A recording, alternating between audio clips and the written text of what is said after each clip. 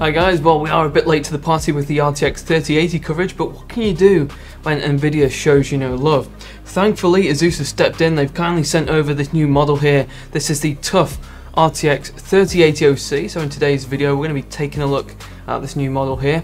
By now you'll have already seen all the details about the next gen series, so we're not going to spend any time going into that detail today. Instead we're going to focus on this new card here, checking out all those features to see what it has to offer. The TUF RTX 3080 OC comes with a triple fan cooling design courtesy of the Max Contact thermal solution. It also offers a slight performance enhancement there over Nvidia's stock frequencies by arriving with a factory overclock to the GPU.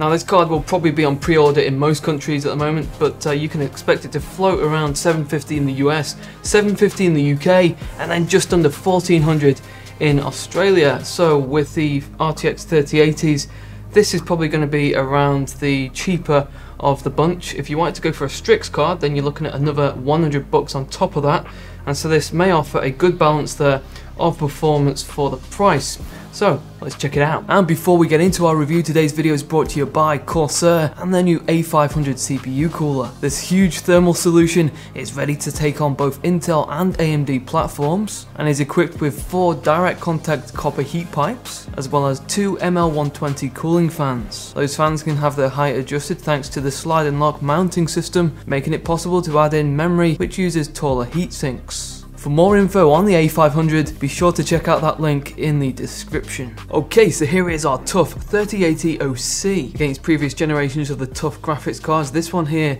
has quite a different appearance. Straight away you can tell that the triple fan cooling is the main highlight for this card, and later on we'll be taking it apart to see what ASUS has done in terms of the thermal design. We'll also check out how effective it is at the end of our video. I won't spoil it for you except to say it works very well. And so that shroud is metal rather than plastic, and so we're getting a solid piece of kit in this GPU. That does however come at a cost in terms of the weight. I really like the detail, the styling and the colorway which is being used here. It'll definitely coordinate well with other hardware. And as far as the RGB goes, it is a toned down affair with just this small section lit up. The lighting here can sync up with other ASUS products and of course can be customized. All you got to do is install that Armory Crate software. Now our GPU can be defined as gigantic. You can see it here next to this Strix. Our card is colossal in size, but in all seriousness, it pretty much dwarfs anything that we've taken a look at. And so here are the dimensions for those who are interested. The length is around 297mm. For the width, it is just under 126, and then the height is 54. And so be sure to check out the internal measurements of your case just to make sure that it's going to fit, as this thing is huge. Now there are 2 models for the TUF series under the 3080 banner, one which sits at the stock Nvidia frequencies, and then we have this one here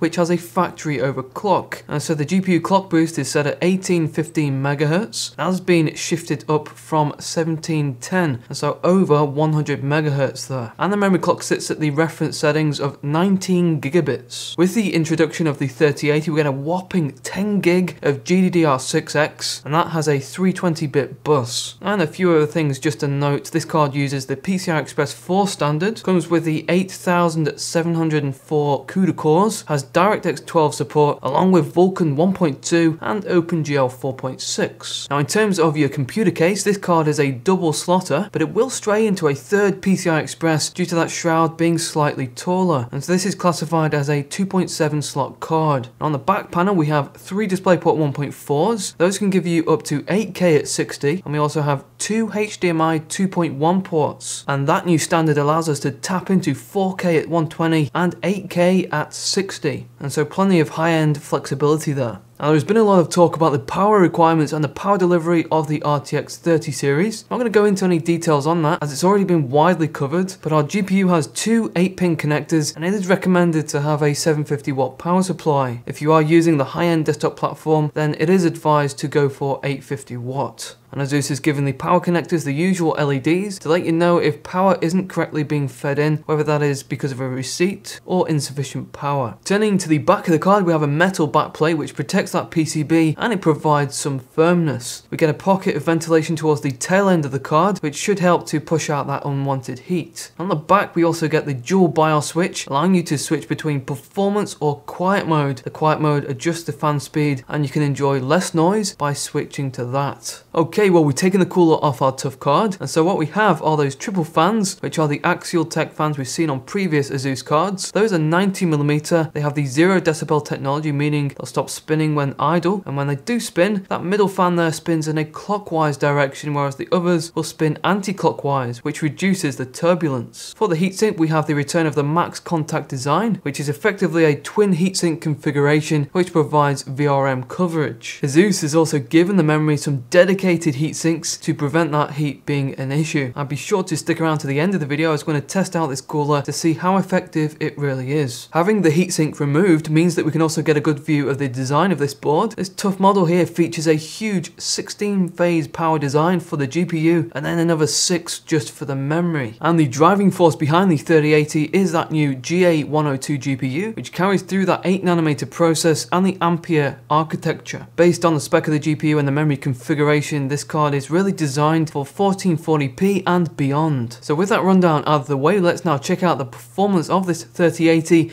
against its closest rival, the 2080 Ti. And instead of just sticking up some graphs and talking about them, I'm actually going to show you the performance side by side. And for this, we'll use 1440p and the maximum detail preset in each game. And just to note that in Battlefield, we have the ray tracing enabled. Now we're using the very latest drivers from Nvidia as of the end of September. We'll also have GPUs there running in the background to pick up on the max temperatures. The result for that will come at the end.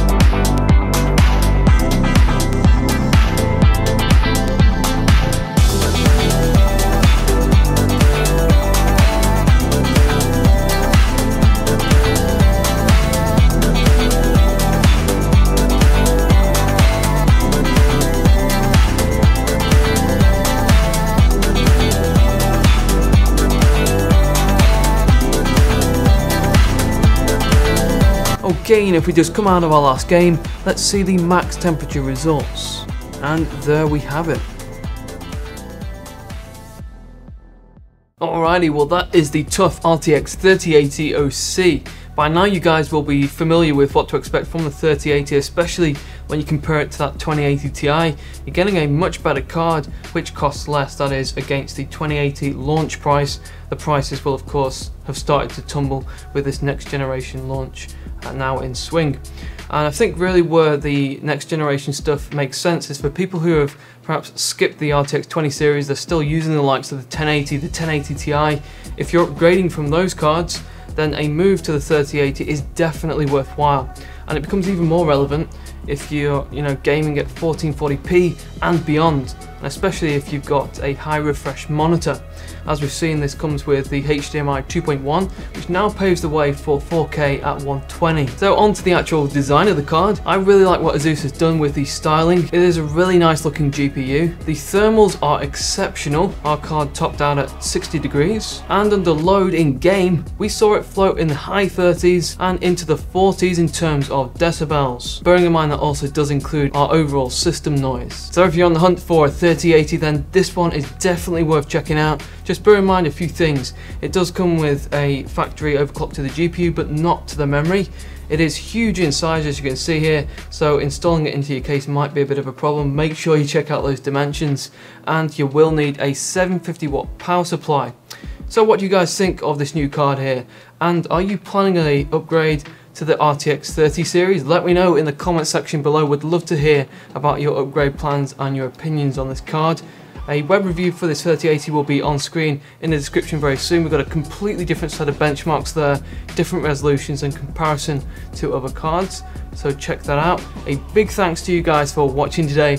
Please like this video, as that always does help, and if you're new to the channel, please consider subscribing with those notifications enabled, and I'll catch you guys in the next one.